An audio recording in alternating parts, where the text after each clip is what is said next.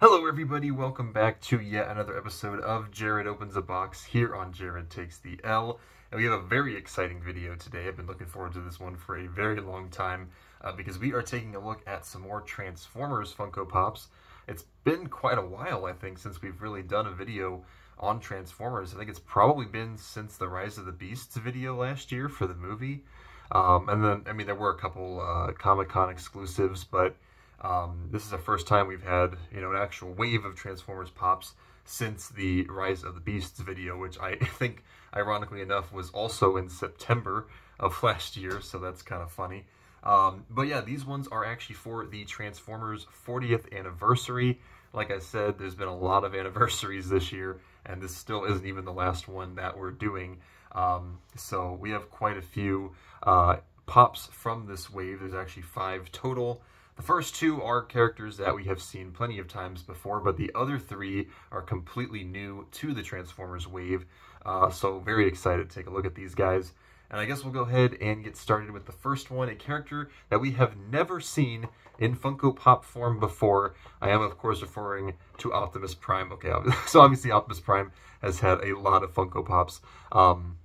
It's really no surprise that he would be part of this wave, since it is, of course, celebrating the 40 years, and he's easily the most iconic Transformer of them all. So this is still part of the Retro Toys line. He's number 131. The box looks really cool. They kind of went all out with this one. It even has the unique Transformers 40th anniversary logo, as well as the little, G1 illustrations in the back there with all the Transformers fighting each other. Oh, and there's spoilers. There's the rest of the characters you're going to see today. There's the other side of the box. And yeah, let's go ahead and just open this one up. I don't know if this is going to really be all that much different from the other G1 Optimus that we've looked at before quite a few years ago. I want to say that was 2021 when we did the original G1 Optimus Prime in that video. But here he is, and yeah, I mean, there's not really too much different about this one compared to the one that we saw before. I do think the blue on this one is a little bit darker because the original G1 Optimus that they made had a much lighter blue than this one. So I'm not entirely sure why they chose to go with the darker blue, but I personally think it looks really cool. I do like that color on him. The rest of it looks pretty much the same. A lot of great details there on the front of the truck there on his chest. I also have the Autobot symbol, of course, on his arm right over here. He has his little blaster right there. And the rest of it, pretty well designed, obviously based on the toy line with the Generation 1 figures that they used to come out with. And yeah, this one just looks really cool. I like it a lot. There's not too much else to really say about it because we've seen Optimus Prime quite a few times. So, I don't really have to explain anything to you guys. I'm sure if you know Transformers at all, you probably know Optimus Prime. But this one looks really cool. And it's honestly probably better than the first one they made. So that is definitely a plus as well. So there's Optimus Prime. And of course, let's take a look at the other one that we have already seen before. We have Megatron. So very fitting to have a new Optimus and a new Megatron, since again, they're easily the 2 most iconic Transformers, Megatron being the most iconic Decepticon, and Optimus being the most iconic Autobot. But here's Megatron. This is Pop Retro Toys number 132. I think we're actually going to be... No, we're not going in order. I'm just kidding. Almost did. But it's just not going to happen on this show, apparently. There's that, and there's that. Boxes are all the same. Although, like I said, I do really like the boxes. I think they definitely did a good job. The one thing that they didn't do, which I'm kind of surprised about, if you guys remember on the original Transformers G1 boxes, they had red for the Autobots and purple if they were a Decepticon. They didn't do that this time around. They just gave them all the red boxes. So, kind of sucks, but it's also not that big of a deal. I just liked the... the added details. Alright, so here is Megatron. Right off the bat, I am noticing something kind of interesting. He has this weird, where the Decepticon logo is, he has this. I don't know what this exactly is supposed to be. It looks like it might be a spring or maybe something imprinted on the chest there. I don't know. I really don't know what that's supposed to be. I noticed that when this figure was first revealed, and I don't know why it's there. Maybe it has something to do with one of the old Transformers, you know, Megatron toys. Like maybe it was some sort of, you know, mechanic that it had. But he also has his little arm cannon here. It's got purple right there, so looks like he's getting ready to fire it. Other than that, the figure itself is pretty similar to the other G1 Megatron that we've had made before. I do love the fact that Megatron has the eyebrows. I don't know, that to me just, I always found to be so goofy. Like, like out of all the design choices, you gotta give him eyebrows. And also a nose too. Like they really just gave Megatron all the cool stuff. But yeah, there's Megatron. Really, really cool. I like this one a lot. You also see just a lot of really cool details in there. Even got this one right here.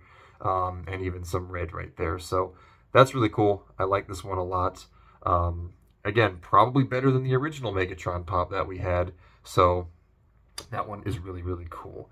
Now we're getting on to the 3 characters that we have not seen before in the Transformers wave. So this is going to be really cool. The first one is an Autobot. The other 2 are both Decepticons.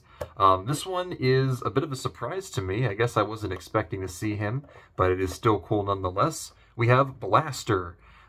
He's not exactly one of those popular Autobots, but it's still really cool that we get him. He's Pop Retro Toys number 134. I believe he's kind of like the Autobot version of Soundwave. He has his own little, you know, Soundwave has like Laserbeak, Ravage, and stuff, little cassettes that would come out and help him out in battle. I think Blaster was the same way. He even has, like, you can tell, I think he had some Autobot versions, Autobot counterparts of Soundwave's minions. So let's take a look at this one.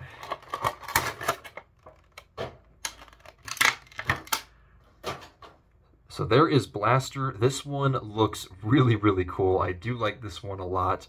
A lot of really cool details. I will say I looked at a picture of Blaster like from the show and looking at the face here. The face does look a little off to me. Again, I know these are based off of the actual like physical toys of the G1 characters. So that might be why it looks slightly different from his appearance in the cartoon. But, you know, Funko Pops, sometimes it's just not going to translate the greatest, but they still try. The helmet, though, like this part right here is also pretty accurate, and so is the rest of the body. There's the little piece right here, where the cassettes would come out, or, you know, the other mini Autobots and stuff like that. He also, of course, has a blaster. I'm pretty sure they all do. That's just kind of part of the toy thing. And yeah, this one just looks really, really cool. A lot of great details there. Another great addition to the Autobots. There's still quite a few I would like to see, I think, down the line. Ironhide, Ratchet. There's Cliff Jumper, which I feel like would be super easy because they could just paint him red, call it a day. Or paint Bumblebee red, I guess I should say. And that would be super easy. And there's a bunch of other ones, you know, even Decepticons that I think they could still make. Thundercracker, Skywarp. I think any of those would be really, really cool. But yeah, this one looks sick. I really like it a lot. And it's great that we're seeing some of the other... I wouldn't say Blaster is an obscure character by any means, because he's somewhat popular. He's just not, you know, he's not one that people typically would think about, especially since he's never appeared in any of the modern-day movies. So typically people, you know, think of those characters first. Because technically, to be honest, I grew up with the Michael Bay movies and stuff like that, and didn't get into Generation 1 until after I'd seen those movies, because that was my introduction to Transformers. So that's why, you know, some of these characters I wasn't familiar with, especially this next one, although I do know plenty about him now, and I think he's awesome. I mean, the guy literally transforms into a train. It doesn't get any better than that. I am, of course, talking about Astrotrain. Yes, he literally transforms into a train, and I also... No. I'm mixing up. I was going to say, I think he also transforms into a plane, but I'm thinking of Blitzwing. Blitzwing's the one that does that. Haven't made him yet either, so again, another one that they could make down the line. This is Pop Retro Toys number 133. This one is also a Decepticon. I don't know if I said that or not. Probably did. I'm just repeating myself at this point. But yeah, what an interesting choice, right? Like, 40th anniversary of Transformers. Instead of like remaking some of the previous more popular characters, they kind of go in and do some different, they really do some different characters. I think that's awesome that they did that. But yeah, let's see what this one's all about. It was practically falling out of the plastic. Oh, and even this one's a little banged up, actually. The blaster is a little crooked there. This one took some hits, it seems. But here's Astrotrain. Again, obviously based on the actual retro toy of him. I think he does look a little bit different in the actual show itself, so that might be why, you know, it looks a little bit different. He has this little red thing up here. I don't know why. He has the yellow visor, kind of similar to what Jazz had, you know, when we did that figure. He even gave him a little mouth, which I think is kind of funny. Just like, you know, Megatron and even Blaster, I think, had the same one. Then he's got all kinds of little pieces and parts here. He's got this right here, which made me think of the jet things that kind of look like, you know, jet wings. And maybe he does also transform into a jet or a flying train or something. Maybe I don't fully remember. I think he does, actually, because didn't he do that in the original movie? The 1986 movie? I thought he did, but yeah, because he even has these things back here, these little, like, jet boosters. So I feel like he totally did. Because why would they, because they're, like, in space. Why would you need to have, like, a normal train? Obviously, you would want a flying train, you know, to get from place to place. I'm thinking too much into this one. But let me know down below. Is he a flying train? What is Astrotrain? Apparently, I didn't know as much about him as I thought I did. But nonetheless, this is a really cool one. I like seeing some of these more unique characters. So there he is. And this last one here definitely caught me by surprise. Was not expecting this one in the slightest. Especially because it's just... Remember when I was talking earlier about Soundwave and Blaster? And about how Soundwave... with the cassettes where he would like open up his chest and they would fly out and they could transform into these things, and which we actually saw in the 10-inch Soundwave pop that we did a couple years ago as well. Well, they actually made one of those characters, of course, Laserbeak, and yeah, this is kind of funny. It's such a small character, but they gave him a full-sized box. I thought it was actually going to be one of the sideways boxes. I thought that would have made sense, but no, he got a full-size one, so good for him, I guess. There's the box right there. And let's go ahead and see what this one looks like. Definitely much different from the others that we reviewed. Okay. It's so tiny. There he is. There's Laserbeak. This one's so small. He has the Decepticon logo right on his head. He's got the yellow eyes. You can see the little pieces of the cassette right there on his wings. He also has these little, you know, little guns and stuff, little blasters around his shoulders, I guess. And then he has tiny, tiny little legs right here as well. And that's literally the whole figure. He doesn't even have a mouth, really. Well, I guess he kind of does right here. I think that's supposed to be kind of a mouth. Since he's supposed to be like a bird, obviously. Laserbeak, you know, makes sense. This is such a fun little figure. I like it a lot. It doesn't even look like it should have been a full-sized figure, but it's just so cool. I think they did a great job with this one. And this one also had a chase. It was Buzzsaw, which I believe is another one of Soundwave's. They didn't really change too much on it. I think the wing colors changed and maybe something else, but the eyes may have been a little bit different. It wasn't exactly the most creative chase I've ever seen, but I guess, you know, they're going to do what they're going to do. But there's Laserbeak. I almost said Buzzsaw. This is not Buzzsaw. This one's Laserbeak. But I wouldn't blame you for mixing them up, because I totally would have if you set them side by side. Okay, well, time for our reviews. This is actually a really, really good wave. A lot of really cool characters in this one. Probably one of my favorite Transformers videos that we've done because of the variety that we've had in this. I think Laserbeak's hilarious, but it's also really good and actually fairly well detailed. So I'm going to give him a 9 out of 10.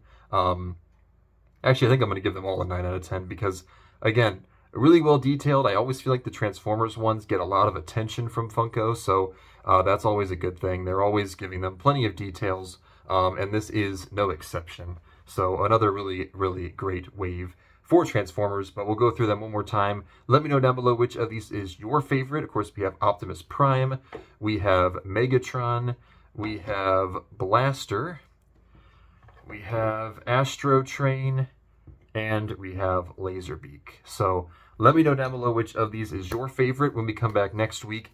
There's only going to be one pop in the video, so it's not going to be nearly as long as this one, but it's a pop I never thought I'd ever be reviewing here on Jared Opens a Box. I really didn't think it was ever going to happen, but it's finally happening next week. You can probably see it up there if you zoom in maybe a little bit, if you can even do that on YouTube, I don't know, but it's going to be awesome. I'm excited. It is a series that we've done here before, but it was just on YouTube's, so it's the first time ever for Funko, and I cannot wait. So don't forget to check that one out next week, guys. But that is going to do it for now. I will see you all in the next one. Peace out, everybody.